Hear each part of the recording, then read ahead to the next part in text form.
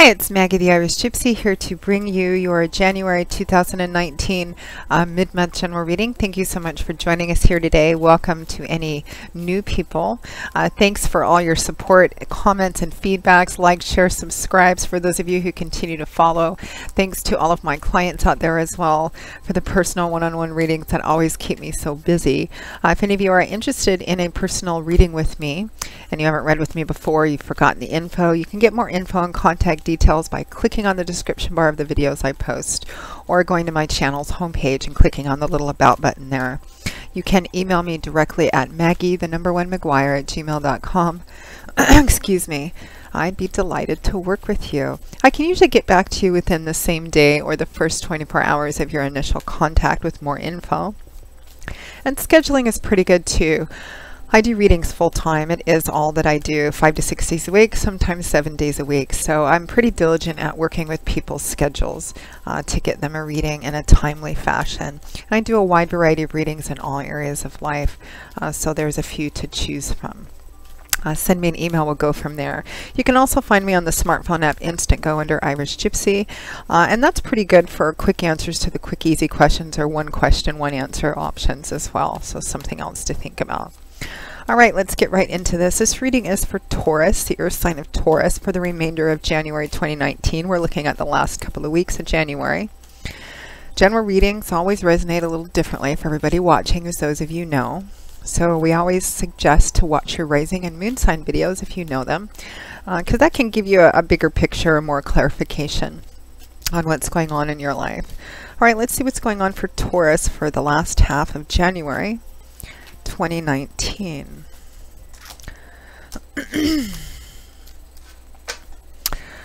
Okay, Taurus, we begin with the Queen of Swords, followed by the Hanging Man. We have the Star, followed by the Lovers. And from the bottom of the deck, your overall energy and guidance is the Ten of Pentacles. Interesting.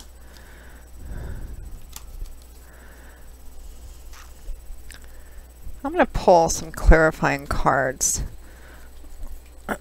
for this Ten of Pentacles, because it looks like there's a pretty significant choice on the table to make, especially for a lot of you, maybe more towards the end of January. And I feel like it's based on information that's coming in, and and this could be usually this is about a significant relationship, your primary relationship. It can be about the relationship, or it can be a decision about something else which is going to affect that relationship. Sometimes it can represent choosing between two people, because it used to be called the choice card in relationships, but that doesn't necessarily mean you're choosing between two people. Some of you might be.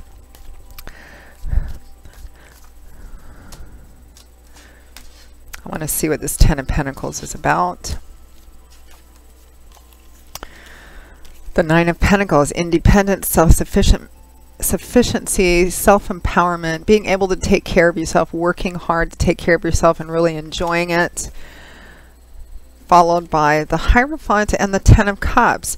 I feel like for a lot of you, whatever this decision is, I feel like for many of you, it's either going to be about a long-term marriage or relationship, or about perhaps money, estate, financial matters that's going to significantly impact your primary relationship, because there's a decision on the board that's going to affect the lives of someone that you're intimately connected with, husband, wife, boyfriend, girlfriend.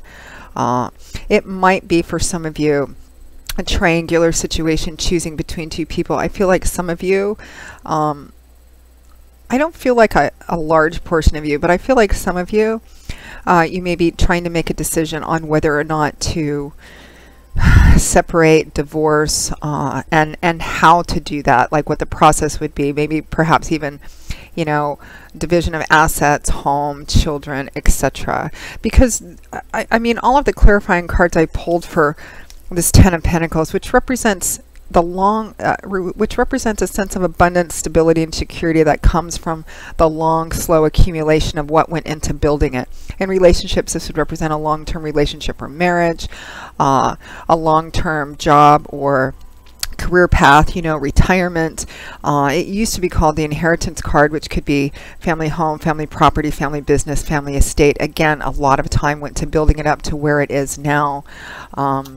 And then clarification, there's this independence, taking care of yourself, and the happy home card, home, marriage, family, blessings, and the Hierophant, which is also one of the marriage cards. And then you have this Lovers. So there's definitely a very significant decision, you know, on the table, in particularly in the last half of January, and maybe more towards the end. I feel like this is a situation which is going to continue to play out. I don't feel like many of you are going to make this decision over the next couple of weeks, nor should you, because obviously this is obviously whatever side of the story that you're on, this is going to have a significant impact on your home and family life, regardless of whether it's about staying within a relationship or not. You may have found out that somebody cheated on you, or vice versa. If that's the case, some of you, it may be an actual inheritance situation, or there's a fruition coming in, or you may be coming into some money or family property or family business. And this decision may be about, you know, what do we do with the money? Is it time to retire? How does this impact my home and my family situation as well?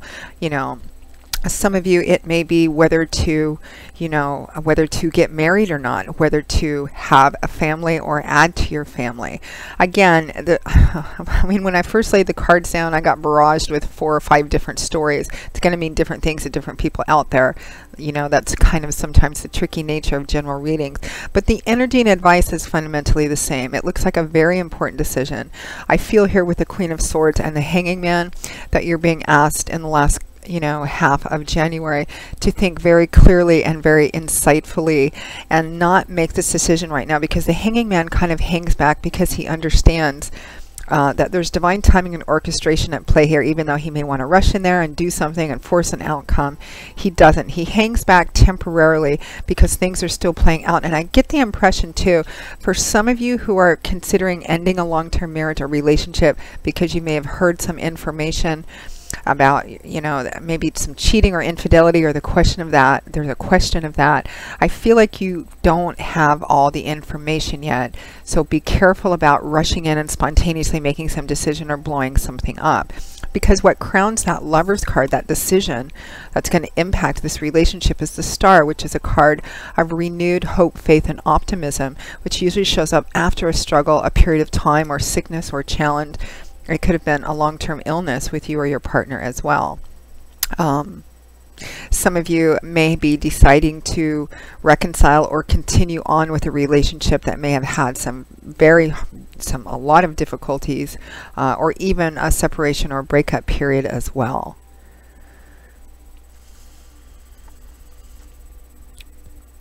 Some of you, this other person may be an air sign, Aquarius, Gemini, Libra, Sun, Moon, or Rising.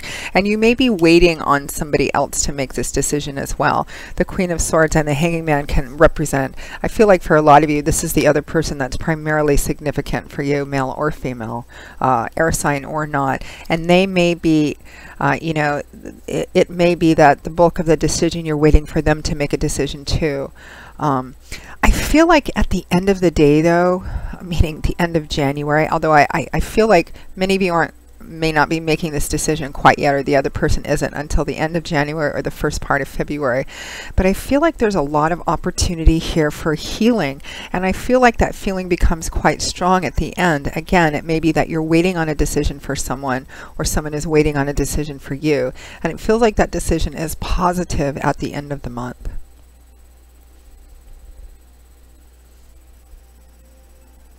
And it really has a positive, beautiful, beneficial effect on your home and family for many of you. Now, those of you who are going through a divorce, or this issue is about divorce, obviously that's not going to be the case. But it's still, even for those of you in that situation, it still looks like at the end of January, at the beginning of February, even if you may have decided to separate or divorce, I feel like there is some resolution and a sense of what is the best way that we can do this moving forward. For others of you, this is straight up about a financial issue or a retirement issue or inheritance issue. And again, that has a very beautiful, beneficial effect on your home and family as well, Taurus. So Taurus, that pretty much wraps up your January 2019 mid-month reading. I hope you found it helpful. Again, if any of you are interested in a more personal one-on-one reading with me, you can click on that little About button on my YouTube channel's homepage, or click on the description bar of any of the videos I post. Please feel free to email me directly at Maggie1McGuire@gmail.com. I would be happy to work with you. I do love and romance, of course, relationship compatibility readings, reconciliation potential. I do career work and finance readings as well as investment readings. And I also do 6 and 12-month overviews, which people order all during the year, but they seem to be quite popular between the time of November and February as we transition out of one year and into another year, because they take a look at what's coming in all the main areas of your life over a 6 or 12-month period of time, depending on how far ahead you want to look. So something else to consider as well. I will see you all again, Taurus, in a couple of weeks for the February 2019 general readings. And until then, as always, joy, peace, blessings. And I hope you have a continued first month of this great new year. Take care. Bye-bye.